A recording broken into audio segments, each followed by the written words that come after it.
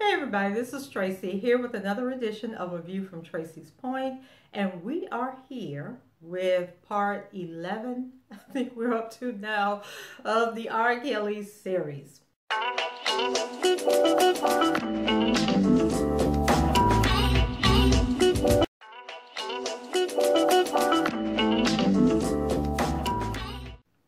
So, we now have a face for LC in the R. Kelly indictment.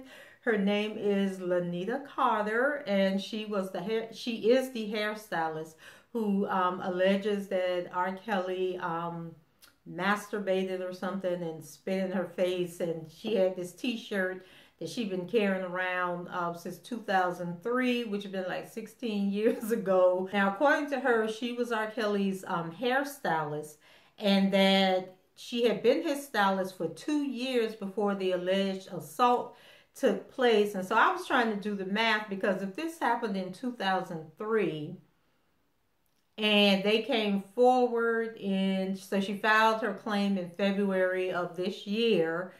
So that's 16 years, and she said she was 24 at the time. So wouldn't that make her 40 and outside of the statute of limitation?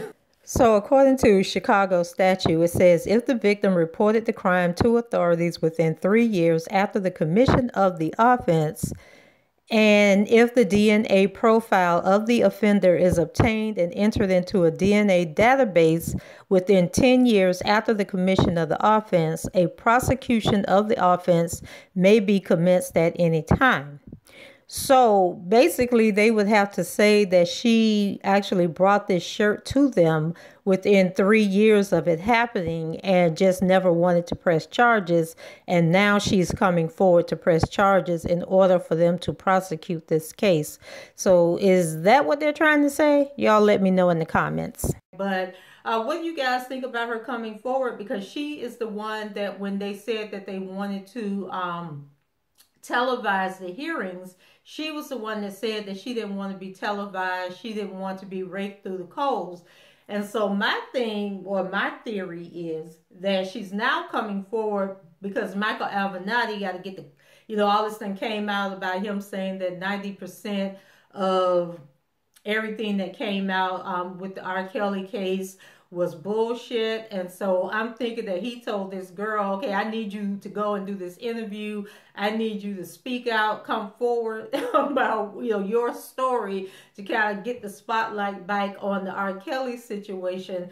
So guys, she basically says that she's been living with this shame, living with this hurt, living with the embarrassment all of these years since this alleged attack happened, that she, is tired of being on the bus, and people are talking about, they need to leave him alone. Why they coming out, with these stories? Why they lying and everything? And so she says she's tired of hiding. She's tired of living with the embarrassment and the shame. So now she's coming out to tell her story. And so, she was crying on the video, and she's actually being interviewed by CBS, and I think it's going to air tomorrow. And I'm probably not going to get up and watch it because I was so over the last interviews that they did. And y'all know I don't get out of bed till about 10 o'clock in the morning. So, what else my thought is, so I'm trying to understand how for 2 years y'all had this relationship and he was your stylist, and then all of a sudden one random day he just walked in and wanted you to perform oral sex on him, and when you refused, she says that he started masturbating and then he spit in her face.